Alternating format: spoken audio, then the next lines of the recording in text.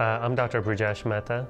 I am the Medical Director of Stroke and Neurocritical Care. Neurointerventional surgery is basically minimally invasive surgery where we do procedures with X-ray guidance, and it really shortens the length of stay for patients within the hospital. As soon as the patient arrives to the ER and we begin their evaluation, the clock starts ticking.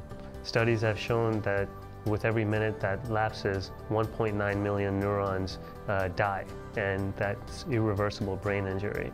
And for that, that translates into a patient potentially not having their speech function back, being unable to walk, and being unable to participate in their daily activities. Evaluating a stroke patient is no different than a NASCAR pit stop, where time is of essence. You're in a race to really win. One of the unique advantages of the Memorial Healthcare system is Memorial South as our flagship rehab institute. We're one of the few institutes in the country that has this technology that's proven to really help these patients get back on their feet.